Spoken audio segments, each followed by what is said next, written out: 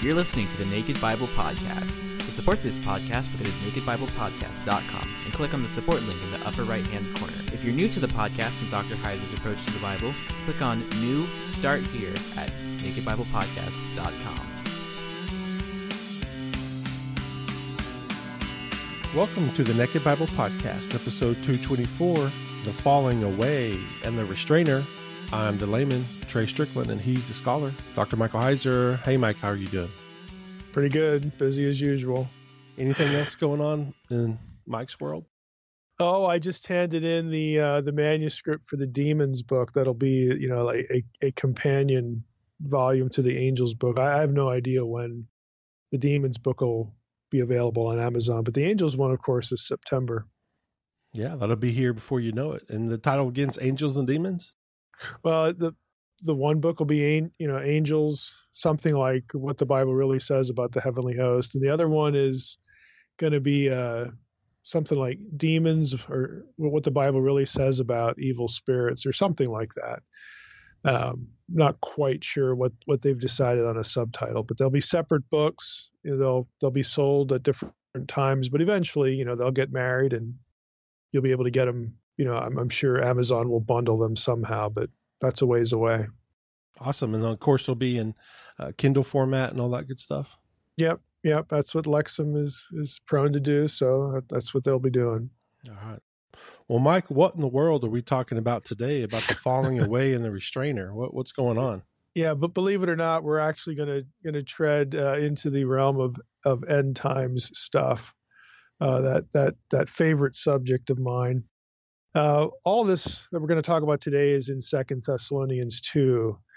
We have, in part of the chapter, there's this phenomenon, I guess you could say it, of the falling away. The Greek word is the apostasia. And then that's followed up by talk about a restrainer. And both of these items are connected to the day of the Lord and possibly other end times events. So again, let it never be said that Mike never does eschatology. I've just been asked about this a couple of times, and I put it on my list of topics, so here we are. Let's just read 2 Thessalonians chapter 2. We'll read the first few verses just to get us in here. Again, I'm reading from ESV. We read this at the beginning of the chapter, verse 1. Now concerning the coming of our Lord Jesus Christ and our being gathered to him, we ask you, brothers, not to be quickly shaken in mind or alarmed, either by a spirit or a spoken word, or a letter seeming to be from us. And isn't that a whole other subject? People sort of masquerading as Paul writing letters. So don't be misled by a letter seeming to be from us, to the effect that the day of the Lord has come. Let no one deceive you in any way, for that day will not come unless and here we go, the apostasia, ESV translates it as rebellion, unless the rebellion comes first and the man of lawlessness is revealed, the son of destruction, who opposes and exalts himself against every so-called God or object of worship, so that he takes his seat in the temple of God, proclaiming himself to be God. I will stop there with the first four verses. So the easy part here is the man of lawlessness is clearly the beast or the antichrist, because you keep reading in the chapter, you hit verses 8 through 10, and those verses mirror very closely the book of Revelation's content about the beast, the antichrist, and his defeat by the returning Jesus. So later on in verses 8 through 10 of the same chapter here, 2 Thessalonians 2, we read this.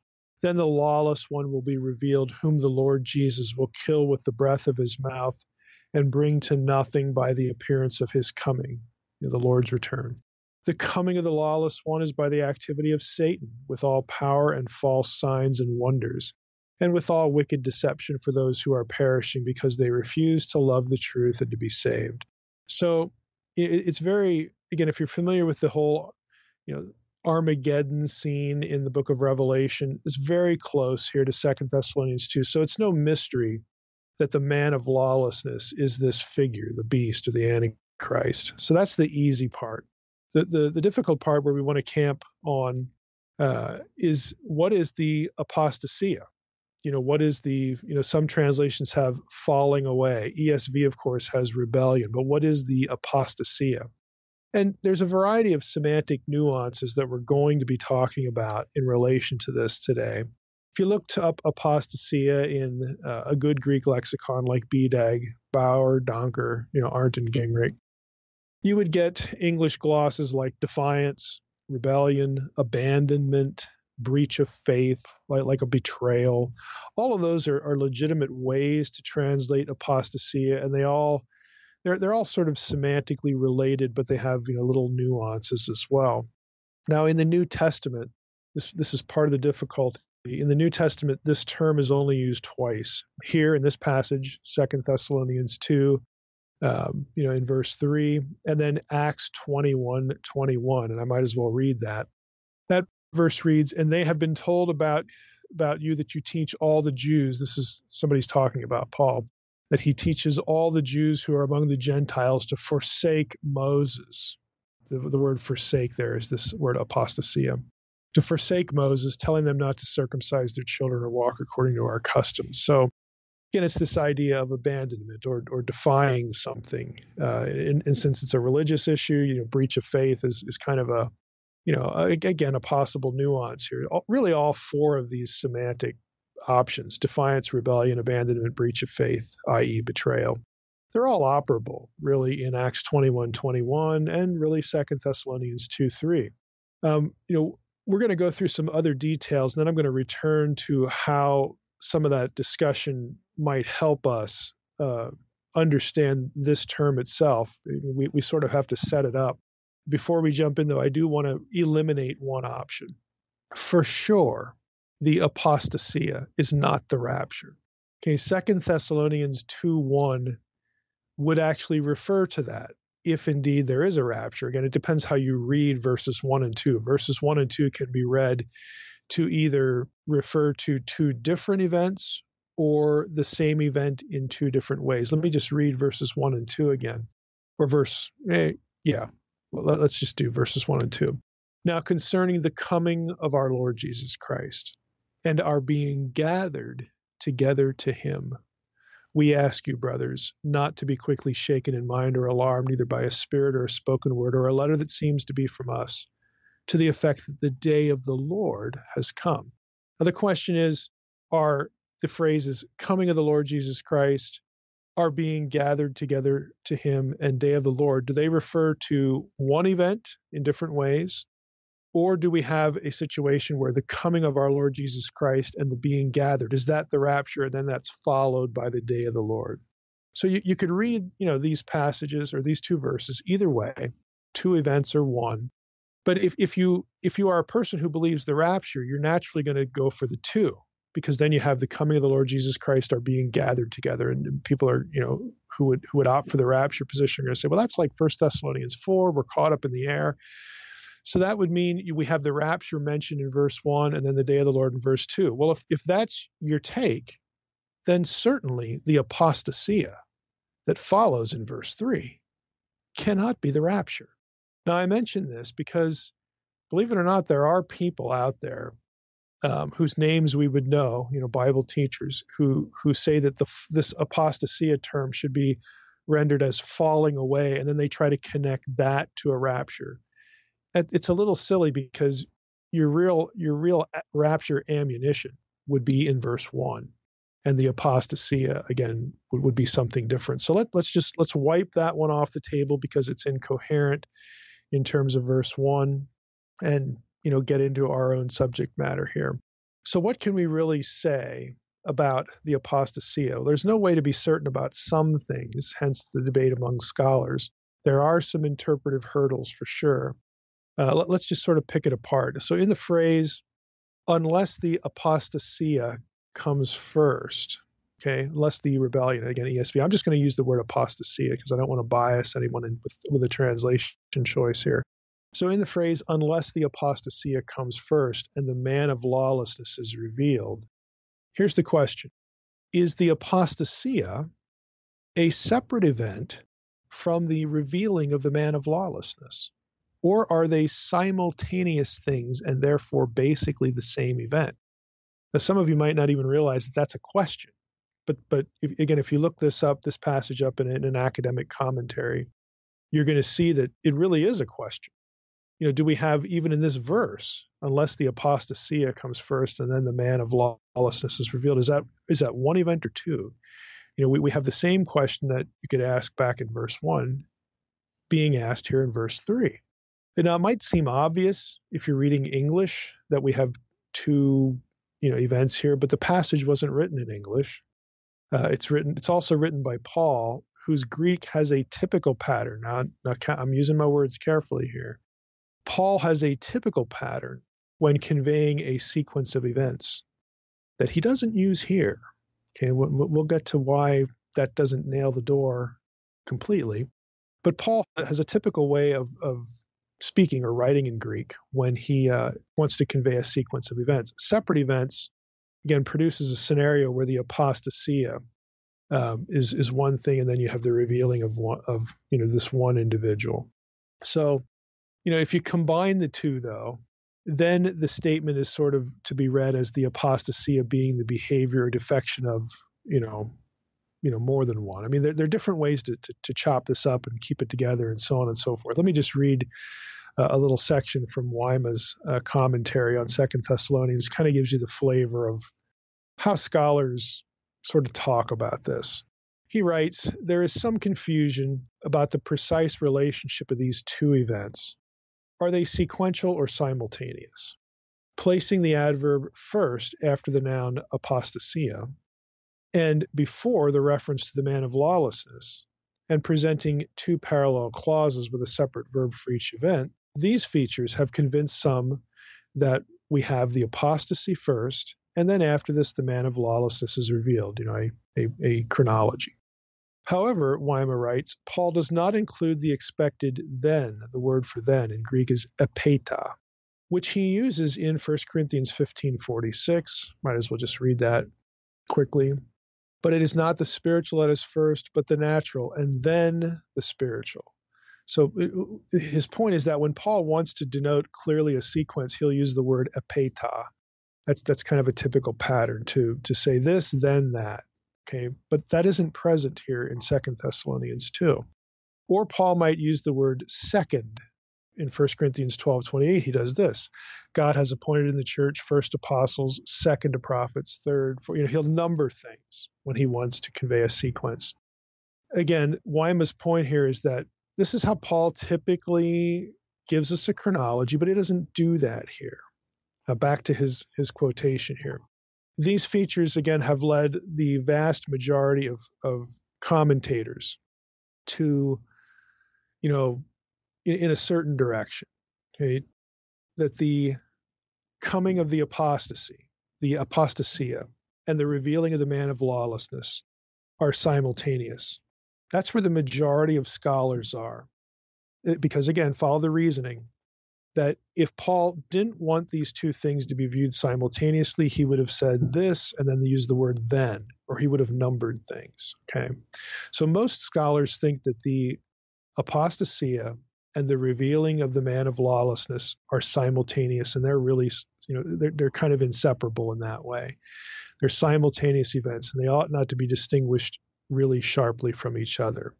So you realize where people could go with this. They could define the apostasia as the revelation of who the Antichrist is. That's the apostasy. The revelation of the Antichrist is the apostasy, the apostasia. Again, if you view the events simultaneously, that's the direction you go. Now, Weima again says these grounds for doing this, though suggestive, are nevertheless not weighty. So Weima is going to disagree with that. Since it is always dangerous to draw too much from an argument from silence, in other words, what Paul did not say, words that Paul doesn't use, as well as the fact that the apostle occasionally begins with a reference to the adverb first without continuing the series with a then, a next, or a second. And he gives a few verse references where Paul does give a sequence of events, and he doesn't have this typical, patterning. Weima says, the reality that Paul is not clear about the precise relationship of the two events, that is the case. That's what we're dealing with here. The grammar is ultimately ambiguous. Now, Weimar goes on to cite Lightfoot, who's a very famous New Testament scholar in this regard. And Lightfoot says this: the apostle, i.e. Paul, is less concerned in verses 3 to 12 with laying out a specific timetable for these eschatological happenings than he is with correcting the false claim about the day of the Lord, and thereby comforting his Thessalonian readers. Whatever the precise relationship between the coming of the apostasy and the manifestation of the man of lawlessness, the church in Thessalonica knows that these two events must occur first, that is, before the day of the Lord can come. And that's the end of the Weimar section and the end of Lightfoot. Now, so you got two options.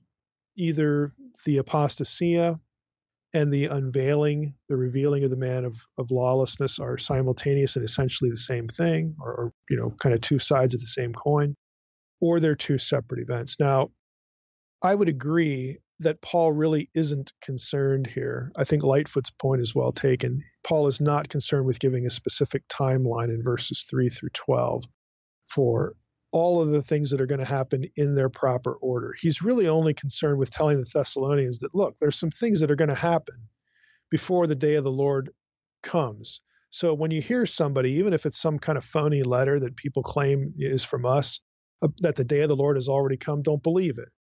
So Paul is really trying to correct is that, look, the day of the Lord has not come. There are things that need to happen first. And here's a grocery list. But he's not concerned about laying out a specific timetable. I think that's coherent. Really, the best support for either view, again, I think we've sort of hit on that. How you could look at these two things. The two events are one. I think if you're going to go with two related but distinct events, you have the apostasia and the revealing. Well, the revealing is one person, this man of lawlessness. And the former just seems to be corporate. The context seems to suggest that the apostasia is more than the behavior defection of one character. Because, again, he's talking about things that have to happen before the day of the Lord that affect masses of people, because the day of the Lord is going to affect lots of people. So I can't see restricting the apostasia to only one person here. There are some who are going to point out, for instance, if you look at verse 4, the beginning of verse 4, let me just read verse 3 and then hit verse 4. Let no one deceive you in any way, for that day will not come unless the apostasia comes first and the man of lawlessness is revealed, the son of destruction, who opposes and exalts himself against every so-called God or object of worship, takes his seat in the temple proclaiming himself to be God. They would say, look what that guy does. That guy forsakes the faith. That guy is an apostate. So if verse 4 describes the apostate, who is the man of lawlessness, then the apostasia and the revealing of the man of lawlessness must be the same thing. I mean, people are going to argue that. But again, it just seems to me that while you could go either direction, I mean, there's nothing that clearly rules out one or the other. I favor the view that we have two related events here, but they are distinct events. I'll admit there's no way to be 100% sure, but I favor the idea of two separate events, not simultaneous events, because I think 2 Thessalonians 2, verse 3, and really more in the passage, may reference what Jesus taught in Matthew 24, 10 through 14. Well, let me just read that, because it's going to sound somewhat familiar here. So in Matthew 24, verse 10, we read, "Then many will fall away and betray one another and hate one another. And many false prophets will arise and lead many astray. And because lawlessness will be increased, the love of many will grow cold. But the one who endures to the end will be saved. And this gospel of the kingdom will be proclaimed throughout the whole world as a testimony to all nations, and then the end will come." Well, Jesus is clearly referring to the day of the Lord, with the end will come. The kingdom, reaches its final form, and then there's a judgment context, there's a kingdom context here. So if he's talking about the same thing Paul is, and you notice that in that Matthew passage there's similar vocabulary. So I'm willing to bet that there's some relationship here between Matthew 24:10 through 14 and 2 Thessalonians 2. And if there is, then the apostasia refers to something that happens with respect to lots of people. It's a mass event. It's a corporate event. It's not just one guy. So that's why I sort of veer away from the notion that the apostasia and the unveiling of the man of sin are the same thing. Again, I'm admitting again that we can't be like 100% sure that they're not the same thing, but I think again the weight of what's in the passage, again, because Paul's trying to correct a problem that applies to masses of people. This again, false teaching about the day of the Lord. So I think that favors looking at the apostasia as a kind of mass corporate thing, whatever it is. And then I think the relationship to Matthew 24 argues for that as well. Now, again, it's not perfect. Let's just, again, try to be honest here.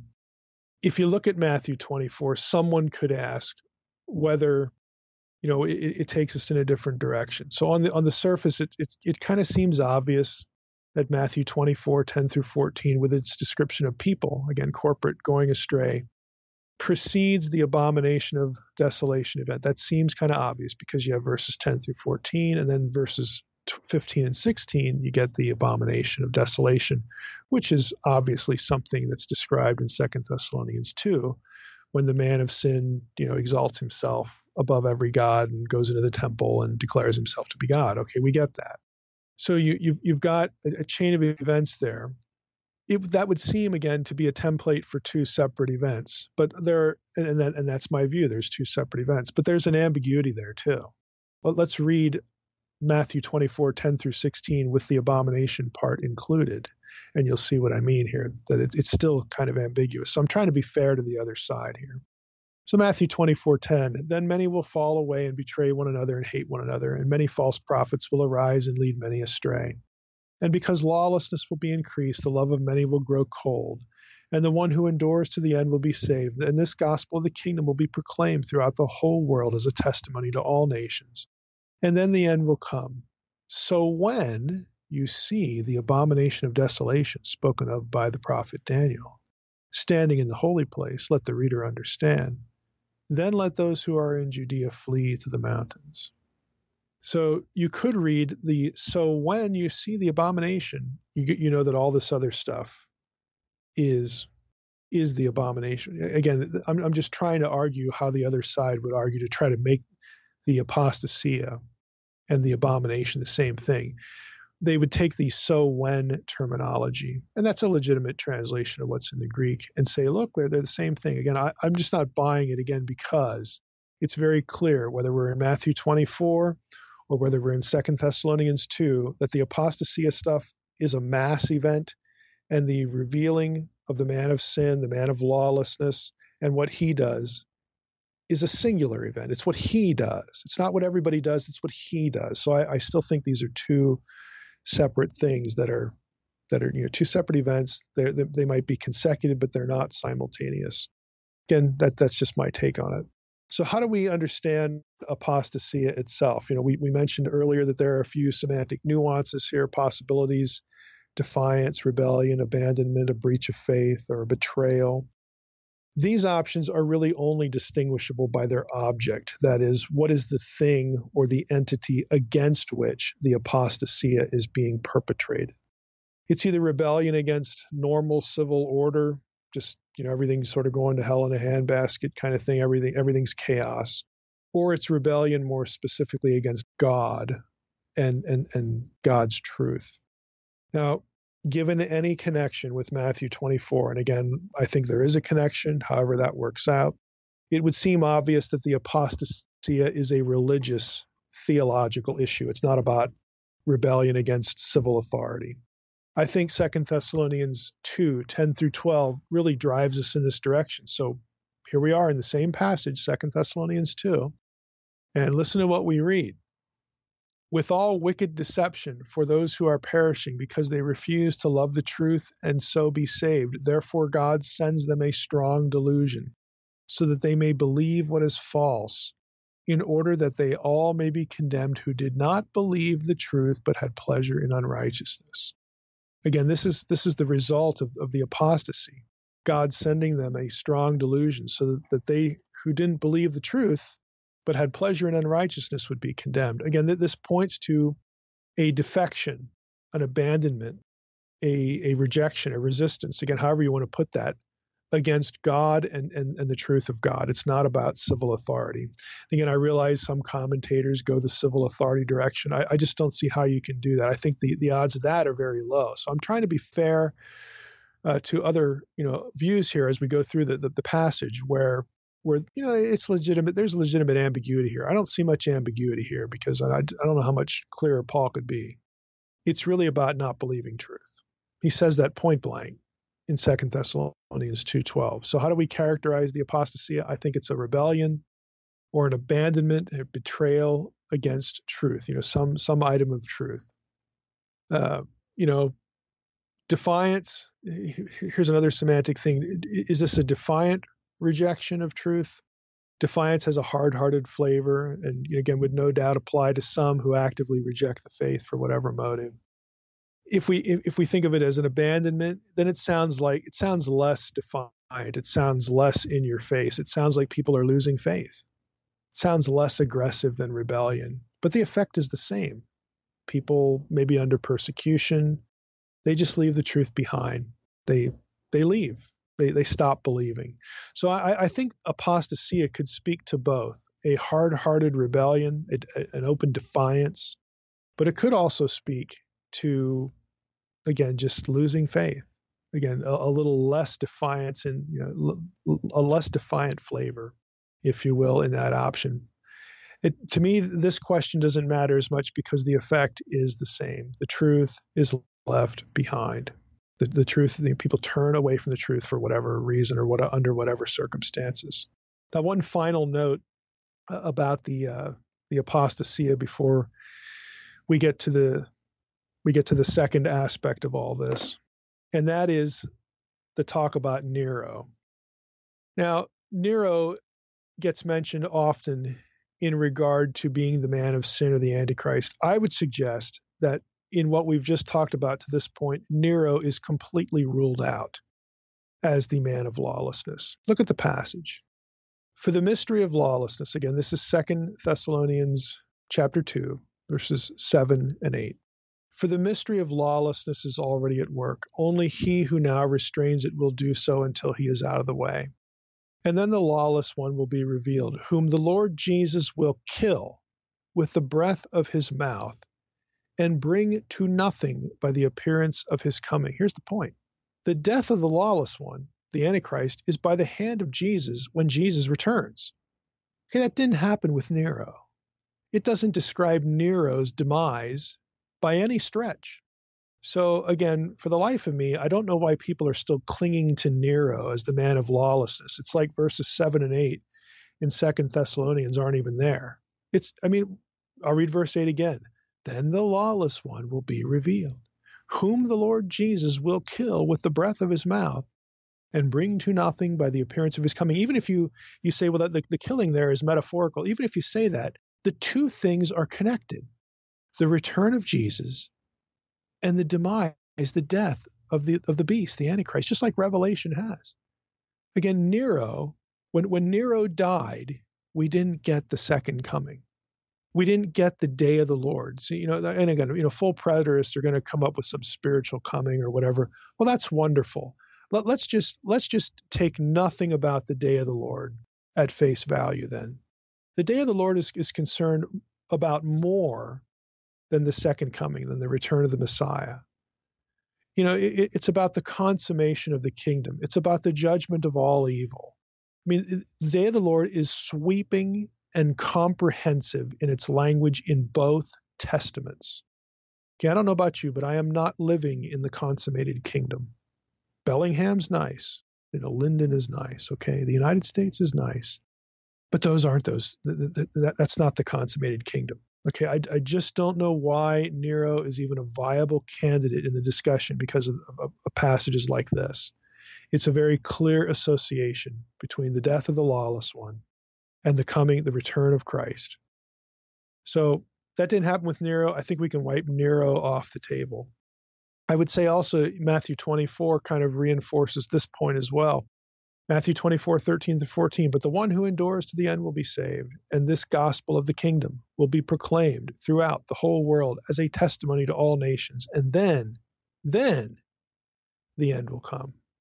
Again, I got news for you. The gospel was not preached to all nations by the time of Nero's death.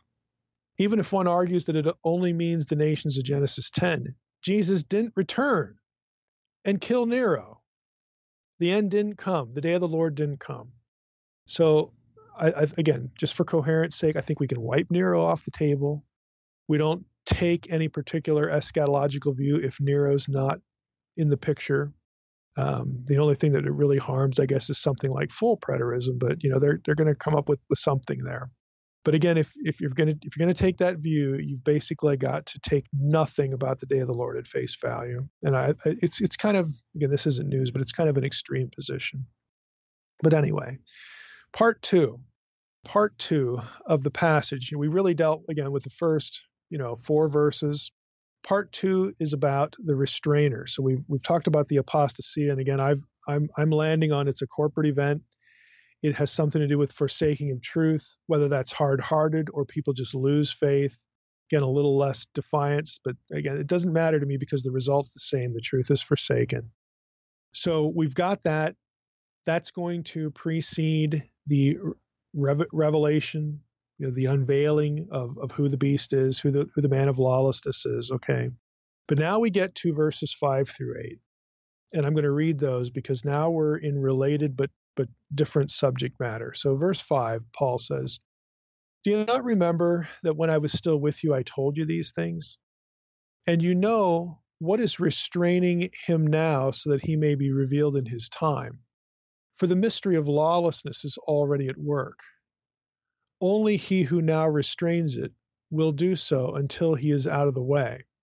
And then the lawless one will be revealed, whom the Lord Jesus will kill with the breath of his mouth and bring to nothing by the appearance of his coming." That's verses 5 through 8. Now, it's kind of interesting, just as a sidebar, the mystery of lawlessness is already at work. I mean, that suggestion is also in Matthew 24. So again, there's definitely a connection here between those two things.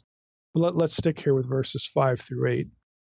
Who or what is the restrainer? And we have to ask the question that way for a specific reason that we'll get to in a moment. Now, what I'm going to do here, and I've uploaded both of these articles into the protected folder that you have access to if you subscribe to my newsletter. Go to drmsh.com. It's on the right-hand side. These are very technical articles. Honestly, you will not be able to get too much out of them unless you know some Greek. Or that you can use, some Greek tools. You're going to have to be able to read the Greek characters as well. These are technical articles, but they're really good. They're both by the same person, Roger D. Aus, A-U-S. One is entitled "God's Plan and God's Power: Isaiah 66 and the Restraining Factors of 2 Thessalonians 2, 6, and 7." It's from the Journal of Biblical Literature back in 1977. So it's fairly old, but it's an excellent article. And his other one is "The Relevance of Isaiah 66:7 to Revelation 12 and 2 Thessalonians 1." That's in a highfalutin German academic journal, the Zeitschrift für die Neue Testamentliche Wissenschaft. I love to say German stuff like that. It makes you sound really smart. That's in 1976. So he wrote these two articles essentially back to back. And the reason I think they're important is because they're one of the few attempts. I mean, you'll see this in a serious academic commentary, but most people, when they do prophecy research, they're not using serious material. I'm just going to be blunt. They're not. They're quoting Tim LaHaye or John Hagee or whatever. It's time to graduate to real material here. This is one of the most detailed. Both of his articles are one of the most detailed attempts to relate the language, again, in our case, we're going to focus on 2 Thessalonians 2, back to Isaiah 66. It's rooted, this passage has real hooks into Isaiah 66.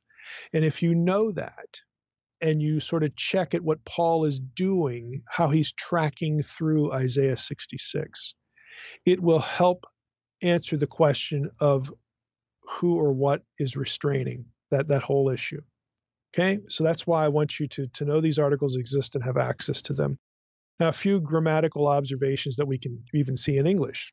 Look at verse 6. And you know what is restraining him. And we've got two issues here.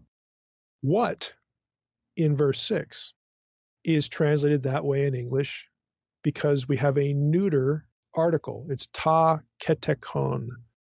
Ta ketekon in verse 6. There's a neuter article here. So we don't want to translate the verse and you know who or that he is restraining. You say and you know what, because you have to sort of neutralize the word there, what. It's a what instead of a he. Now that's one issue. We have a neuter grammatical construction here. ESV says you know what is restraining him. The word him is interpretive in the ESV translation. There is no pronoun in the Greek text behind the word him in English. Literally, the verse says, you know what restrains. There's no object. You know what restrains now so that he may be revealed in his time. So the word him there is supplied. Verse 7, we have some issues as well. Verse 7, it switches to masculine. Now, catch this. Verse 6, you know what is restraining. And then verse 7, for the mystery of lawlessness is already at work. Only he who now restrains it will do so until he's out of the way. So we have a neuter ta ketekon, and we have a masculine ha katekon. Okay, we've got a neuter and a masculine, both described as restraining, which is really weird. Well, is it a thing that's restraining all these events, keeping them from happening? Or is it a person? Is it an it or is it a he? Is it a thing? Is it a person that's doing this restraining? Well, we have to answer those questions. We have to come up with an answer for the restraint that satisfies both the neuter and the masculine, both the impersonal and the personal. Otherwise, we're not interpreting correctly. We have to identify the restraint in some way that it satisfies both of those circumstances. Now, if you've done any reading on this, again, you may have come across different candidates for the what or the who of the restraint. Okay, some commentators, in fact, a lot of commentators will say it's the Roman state, which, again, if you think the apostasia is about a rebellion against civil authority, well, that makes sense to think that the restraining force is the Roman Empire, because it was big, it was powerful, it would kill dissent. Okay, but we've already said that the apostasia as a rebellion against civil authority doesn't make a whole lot of sense, because Paul seems to be talking about the apostasia as a departure from, a forsaking of truth. Okay, truth is the issue for Paul, not civil government. So even though that's a popular option for commentators, I don't think it makes much sense. Second, there will be some who say that it's an angel of God. There's an angel up there somewhere restraining all of this, keeping the end time timetable, in its place, or, holding things in check until God says, let her rip. Okay. And usually this is Michael. You'll find material that talks about Michael being the restrainer. Third option, some say it's the preaching of the gospel, that the spread of the gospel acts as a restraint against evil. In other words, as the gospel goes out and hearts and minds are changed, then that creates sort of a lesser circumstance for a mass apostasy. As more people come to the Lord, then this apostasy is sort of lessened, and that kind of forestalls the end time events. You'll read that option as well. And some, lastly, will say it's God. It's God's own will and his plan. He's the one restraining things. Now, those are four options, are the four you'll probably run into the most. You might find some outlier somewhere. That's all well and good. What I'm going to try to do is not just sort of play some game and pick the one I like here, the four. We want to go back to Isaiah 66. Now, I'm going to be quoting some of the things that Aus says in his article, specifically the article on 2 Thessalonians 2. I'll read the title again, God's Plan and God's Power, Isaiah 66 and the Restraining Factors of 2 Thessalonians 2, verses 6 and 7. I'm going to quote a few parts of that And since this is a dense technical article, it's a little bit of a challenge to communicate what Aus is saying and what he's seeing between the relationship between Isaiah 66 and 2 Thessalonians 2. But I'm going to try. I think we can pull it off. And you'll see why these two passages need to be sort of read in tandem. And then that helps us come to some conclusions. So Aus says initially, because of the great number of interpretation possibilities in the text of 2 Thessalonians 2, most commentators simply present the major alternative solutions and let the reader choose between them, presuming that no probable answers can be reached, unquote. In other words, they bail. I agree with him. That's typically what you see in commentaries. But he disagrees, and I think he's on to something. He writes this: the use of definite passages from the Old Testament in the first chapter of 2 Thessalonians, however, offers the possibility that the author has used one of these same passages for part of the background of his thought on the katekon, again, the restrainer, complex several verses later, specifically in the second chapter. First, Aus says, it is probable that Psalm 88, in the Septuagint, Psalm 89 in the Hebrew text, is employed in both 2 Thessalonians 1:10 and in 2:3. Secondly, I have elsewhere proposed that the last chapter of Isaiah 66, describing the final theophany of the Lord, has influenced the presentation of Jesus' final appearance in 2 Thessalonians 1 in a major way. This essay will now point out how other verses in Isaiah 66 help to explain what and who are holding up the coming of the day of the Lord, his return in glory in 2 Thessalonians 2, 6, and 7, unquote. So that's how he begins his article. And again, I'm telling you right now, I think he's on to something. I think you'll find it really fascinating. So here are his observations. What I've tried to do here is I'm going to just number some of his observations. If you want the nuts and bolts data, if you can work in Greek, go get the articles, and I think you'll find it worthwhile. But first, Aus says, hey, let's go back to the preceding chapter, 2 Thessalonians 1, specifically verses 7 through 10. I'm going to read it to you. Note its description of Jesus' return. Just pay close attention to how Paul describes the return of the Lord in the first chapter of 2 Thessalonians. He writes, verse 7, he talks about when the Lord Jesus is revealed from heaven with his mighty angels in flaming fire, inflicting vengeance on those who do not know God and on those who do not obey the gospel of our Lord Jesus. They will suffer the punishment of eternal destruction, away from the presence of the Lord and from the glory of his might, when he comes on that day to be glorified in his saints and to be marveled at among all who have believed, because our testimony to you was believed. Now that description draws heavily on Isaiah 66, verses 15 and 16. Listen to those two verses. For behold, the Lord will come in fire, and his chariots like the whirlwind. Okay, remember the chariots of God are associated with angels in the Old Testament. Remember that? Like Elijah and other places. Okay, behold, the Lord will come in fire, and his chariots, plural, like the whirlwind, to render his anger in fury, and his rebuke with flames of fire. For by fire will the Lord enter into judgment, and by his sword with all flesh. And those slain by the Lord shall be many. Now that, again, it's very clear that Paul is drawing on that passage in 2 Thessalonians 1, verses 7 through 10. So the point that Aus is making here is that it's certain that Isaiah 66 is in Paul's head in 2 Thessalonians 1. So why not 2 Thessalonians 2? And that's going to be his argument. So his second point, again, I'm just grocery listing these. Aus observes that in 2 Thessalonians 2:4, the man of lawlessness, quote, opposes and exalts himself against every so-called God or object of worship on the way to proclaiming himself God. Aus says that the word for oppose, or opposes here, is found, the Greek word is found in the Septuagint of Isaiah 66, verse 6, where it refers to how the enemies of God are opposed to God. Drawing on the historical circumstances of the writing of 2 Thessalonians. Again, we didn't get into the whole context here, but Paul is writing this letter to the Thessalonian church, and he has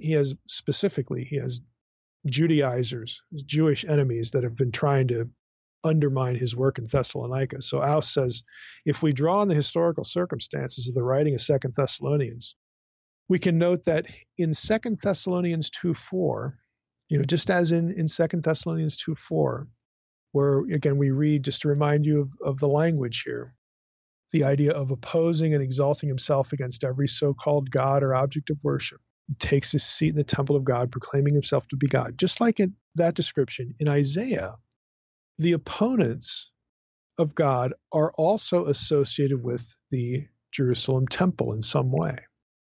In other words, Aus is arguing that Paul, catch this, Paul is painting the Jews who are opposing his ministry to the Gentiles in Thessalonica as the enemies of God from Isaiah 66. Paul is looking at Isaiah 66 and noting a reference to the enemies of God there. And the enemies of God in that passage are specifically denying the glorious future of Zion. We'll get to that point in a moment. And Paul looks at that and thinks, you know what? These Judaizers are doing the same thing. They are teaching the people that I have won to Jesus, that the day of the Lord has already come. Paul is messed up. His theology is crazy talk. Okay, that they're trying to say, Paul's trying to, they're trying to undermine Paul's theology about the return of Jesus, because these Judaizers don't believe that Jesus rose from the dead and is going to return at all. So they're messing with the Thessalonians theologically. And so Paul looks at Isaiah 66 and says, just like the Jews back there were some Jews who specifically denied that the glory would ever return to Zion. Jerusalem would ever be, glorious again.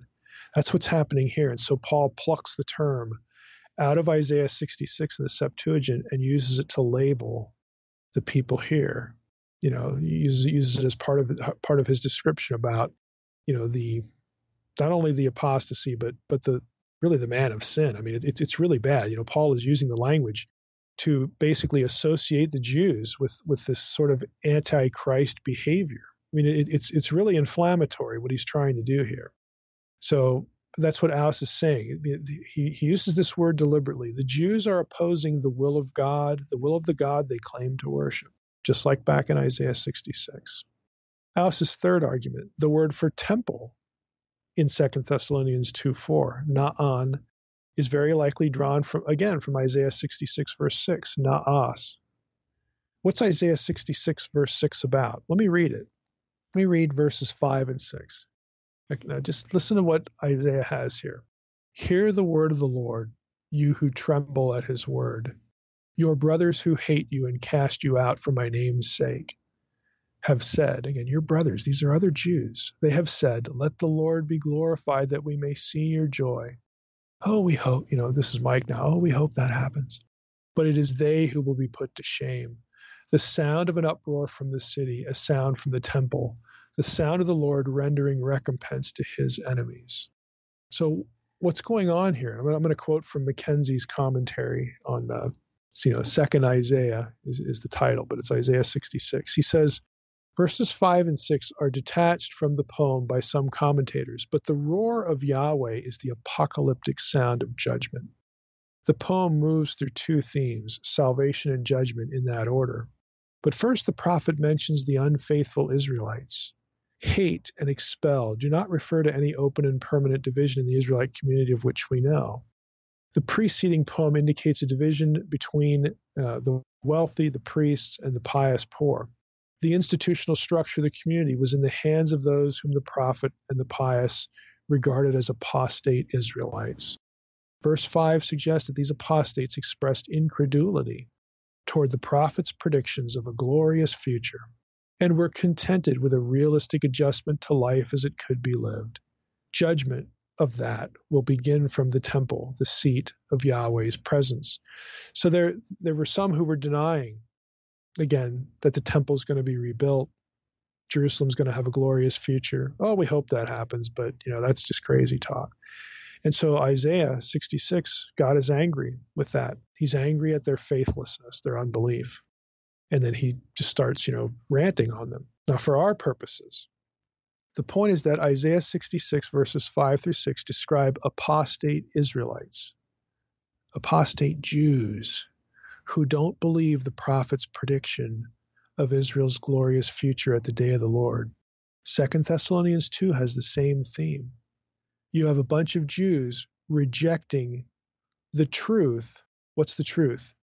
You have Jews, the people of Israel, the people of God, okay, rejecting the very Messiah that their own God had sent, and rejecting the idea that he will come again because he rose from the dead. Again, Paul is seeing his opponents through the lens of Isaiah 66 and the unbelieving, faithless Jews back in that chapter in Isaiah 66. So we're 3 points in now. We've got the context of 2 Thessalonians 1 very clearly tracking on Isaiah 66. We've got a word associated, we've actually got 2 vocabulary words now from the Septuagint of Isaiah 66 drawn into 2 Thessalonians 2. Aus continues with a 4th observation. He says, Isaiah 66:7 speaks of a woman in labor, Zion, who delivers a son. Okay, does that sound familiar? Okay, think of Revelation 12. This is Aus's other article. The Zion, the woman, gives birth to the child, to the Messiah. Okay, Isaiah 66:7 speaks of a woman in labor, Zion, who delivers a son, the result of which is the rebirth of the people of God and the kingdom of God. Aus suggests this may be, and in his mind it likely is, in my mind it likely is, maybe a reference to the Messiah, in which case Paul's use of Isaiah 66 makes sense again. It is the Messiah, born from Zion, who will come at the day of the Lord to restore the kingdom of God. Again, his commentary, Mackenzie notes this, the prophet is sure that the saving act will come suddenly. It's like a conception and birth in a single day. The saving act means the sudden appearance of a large number of true Israelites. This miracle is possible to Yahweh. The children of the New Jerusalem are compared somewhat broadly to infants at the breast. Now let me just read again some of the passages, or Isaiah 66:7. Just think about the imagery here. Before she was in labor, again talking about Jerusalem, Zion, before she was in labor, she gave birth. Before her pain came upon her, she delivered a son. Who has heard such a thing? Who has seen such things? Shall a land be born in one day? Shall a nation be brought forth in one moment? For as soon as Zion was in labor, she brought forth children. Shall I bring to the point of birth and not cause to bring forth, says the Lord? Shall I, who cause to bring forth, shut the womb, says your God? Rejoice with Jerusalem and be glad for her, all you who love her. Rejoice with her and joy, all you who mourn over her. Then you may nurse and be satisfied from her consoling breast. Again, if you think of Zion giving birth to a son, the result of which will be the rebirth of the people of God, who are you going to think of? Paul is reading Isaiah 66. He sees messianic language here. He sees the coming of Jesus. He sees the birth of Jesus. He sees the return of Jesus to revive the people of God, the kingdom of God. And you know what else he sees? He sees a bunch of Jews opposing it, doubting it in Isaiah 66. That is precisely the set of circumstances he's in Thessalonica. It's precisely the same set of circumstances. He has been preaching everywhere he goes. It's the same. You read his trips, in the book of Acts to Thessalonica. Paul does the same thing everywhere he goes. He preaches to the Jew first, and then he preaches to the Gentile. They're all one people of God. Okay, this is what he's trying to convince people of. This is the mystery of Paul's theology. Again, we know who Paul is. He's the apostle to the nations, reclaiming the nations, all that kind of stuff. But they're included now in all this whole messianic picture. And in Isaiah 66, the nations are very specifically included as well. This is Aus's 5th point. So we've got all this connection to Isaiah 66, and then Aus notes this. In Isaiah 66, 18 through 21, we see a description of how the Lord will come and reclaim the nations. Okay, just listen to this. The time is coming to gather all nations and tongues, and they shall come and shall see my glory. And I will set a sign among them, and from them I will send survivors to the nations, to Tarshish, to Pul and Lud, who draw the bow, and to Tubal and Javan, to the coastlands far away, They have not heard my fame or seen my glory, and they shall declare my glory among the nations. And they shall bring all your brothers from all the nations as an offering to the Lord on horses and in chariots and litters and mules and dromedaries to my holy mountain Jerusalem, says the Lord. Just as the Israelites bring their grain offering in a clean vessel to the house of the Lord. And some of them, these Gentiles, I will make for priests and for Levites, says the Lord. Again, that's the passage. It's full inclusion of the Gentile. Now, I talk about a little bit about Isaiah 66 in the unseen realm, about how this informed Paul's mission, the reference to Tarshish and all that kind of stuff, Spain. There is no doubt, again, just to review what Aus is arguing, there is no doubt Isaiah 66 is in Paul's head in 2 Thessalonians 1. Aus's argument is that it's in Paul's head in 2 Thessalonians 2. And he's just given, 4 or 5 reasons why we can tell that it's in his head. Now, he writes on this last point, he says, the Septuagint in Isaiah 66:19 reads this, from them I will send those who are saved to the nations. Does that sound like Pentecost? For the Christian reading that Isaiah text in the Septuagint, the saved would be those who believed in the redemption found in Jesus the Messiah. He gets sent back into the nations. Again, it's also shown, for example, in Paul's use of the same expression in 1 Corinthians 1:18. For the word of the cross is folly to those who are perishing, he writes, but to those who are being saved, it is the power of God. 2 Corinthians 2:15, we are the aroma of Christ to God among those who are being saved and among those who are perishing. The saved there are in those two instances are Gentiles, but initially it's like, you have people sent out, from these communities into these places, and then they come back. The saved or redeemed, again, would be people who have accepted the gospel that God is sending out into the nations. As the Gentile survivors, again, Gentile believers, were to bring the Jews of the diaspora back to Jerusalem, so it will be with the Christian missionaries sent out to the coastlands, to the islands far off. Again, it's the picture of Paul's ministry. Now that's a picture not only of Pentecost, but Paul's whole mission. It's his whole ministry. And it's precisely that ministry that his Jewish enemies at Thessalonica are opposing, and therefore making themselves enemies of God. And so Paul sees them as the people opposing Isaiah's glorious vision in this chapter in Isaiah 66. Now, with all of that, let's go back to 2 Thessalonians 2 and recall what we're dealing with. We had a couple grammatical observations. We have a neuter, an impersonal what that restrains, that again is keeping the day of the Lord from happening. And we have a personal, he who restrains, who is keeping the day of the Lord from happening. The links between Isaiah 66 and 2 Thessalonians 2 that we've noted, again, in Aus's article, lead the author, to conclude the following about the neuter reference, what restrains. Listen to what he says.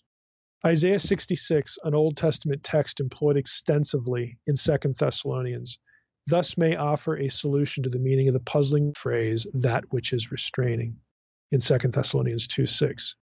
It is the mission to the Gentiles, to the coastlands and islands afar off, which would be the neuter, the restraining factor of the author of 2 Thessalonians. In other words, it's God's will or plan that the gospel first be carried to all men before the day of the Lord arrives, unquote. So in other words, this is me now.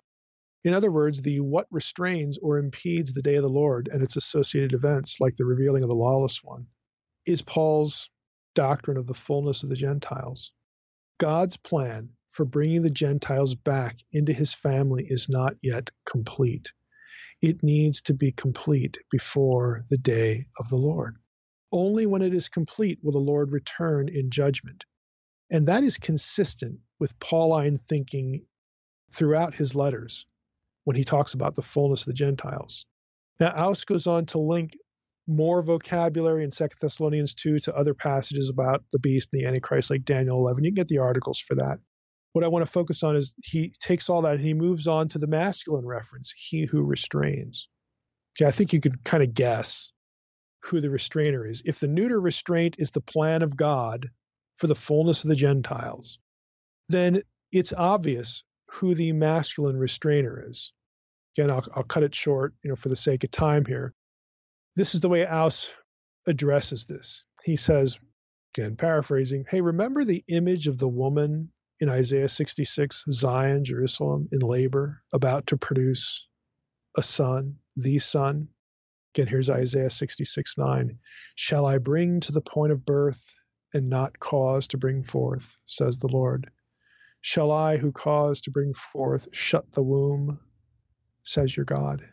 It's really interesting, but the Hebrew verb for shut there, shut the womb, is atzar, which elsewhere very obviously and coherently means to restrain, to delay, or hinder. So if you look at Isaiah 66:9, Paul's looking at it after the first coming of Jesus, obviously, after the cross, after the resurrection, after the ascension. Paul has a sense of his mission now from Isaiah 66 and, just general Old Testament theology about the reclaiming the nations. He now reads Isaiah 66 as a reference to the second coming because we didn't have the day of the Lord yet. That's his whole point. The day of the Lord has not come yet. He goes back and he looks at Isaiah 66. And what does he see there? Well, he sees a bunch of Jews doubting it. He sees a reference to, again, Israel delivering a son. And since he's reading it past the first coming, he's now looking at, it's the same son. It's the Messiah produced by, Israel, who's going to come again. And God's saying, hey, am I going to sort of bring this all up to a head and not follow through with it? Am I, who caused to bring forth, am I going to shut the womb? Am I going to restrain, says your God? Well, he is going to restrain because he has a plan for the Gentile nations, which follows in Isaiah 66. We have to have the nations brought back into Zion. So again, do you see the picture? Do you see the point? If the image of the woman, Zion in labor, about to produce the son is messianic language, if that's messianic language and it's associated with the day of the Lord, then God is the agent in Isaiah 66:9 who is restraining the return of the son. He is the one metaphorically keeping the womb shut because he's waiting. He's restraining because his plan for the Gentile is not yet done. So again, this all makes really perfect sense in my head. The neuter, what restrains, that's God's plan for the fullness of the Gentiles. The masculine, the restrainer himself, is God himself. He is the one waiting until the time that he knows is the right time to put the day of the Lord events into motion. Now, that's the content, of what I have in this episode. But I have to tack on, again, a little bit of a, I don't know what you'd call this, a little bit of a commercial, a little bit of a, hey, what did we learn here? Maybe that's the best way to say it. Hey, what did we learn today, other than the content? What did we learn besides the apostasia, which again I view as a corporate turning from the truth, and the restrainer? The restraint, of course, is the fullness of the Gentiles' plan, and God himself is the one keeping that, keeping everything from happening, because it's God's plan. He knows when he's satisfied. God knows when the plan is fulfilled or not. What did we learn here besides all that stuff? And I for some listeners, this might make me as popular as vegan options at a burger place. I get that, but I'm going to say it anyway. We learned two things. We learned that interpreting the New Testament without checking the Old Testament is foolish. Second, we learned that we need resources that alert us to how New Testament writers are using, reading, interpreting the Old Testament. That's what we learned. So I'm going to say this, and again, like I said, it might make me as popular as, a vegan order at a burger place, okay? But anyone you're reading about end times theology who isn't doing this, who isn't engaging the whole issue of how does the New Testament use the Old Testament, anybody you're reading about end times eschatology who isn't doing that should be listened to with extreme caution, if not outright ignored. They are not doing the kind of exegetical work that needs to be done. For my audience, we need to train ourselves to grasp these obvious points. The New Testament writers interacted deeply with the Old Testament. So when we aren't studying Scripture the same way, following the same sort of methods that they used to produce it, when we aren't doing that, we can't possibly follow what they were trying to tell us. We just can't. So again, might make me unpopular, but that's what we learned. Yep, we learned about the falling away. Yep, we learned about the restraint and all that stuff. But what we really learned were these two things. And Mike, you've mentioned in the past New Testament students in seminary today. I mean, what are the requirements really to go back and study the Old Testament? Yeah, what you're going to get is at an MDiv level is you're going to get a hermeneutics class where you're going to have at least part of that class, you're going to have this beaten into your head. If you take a book study, you will get this, drilled into you because you're going to be forced to read through commentaries and journals, and you will see, and your professor will alert you to the fact that, hey, the New Testament writer is using the Old Testament. He's interacting with the Old Testament. So you can get it at an MDiv level in a hermeneutics class and in a book study. Again, if you go to a decent seminary anyway. You might, as an elective, you might be able to use some elective credit to take a class in how the New Testament uses the Old Testament. A lot of seminaries have specific classes like that. So, people can get exposed to, the method, to the strategy.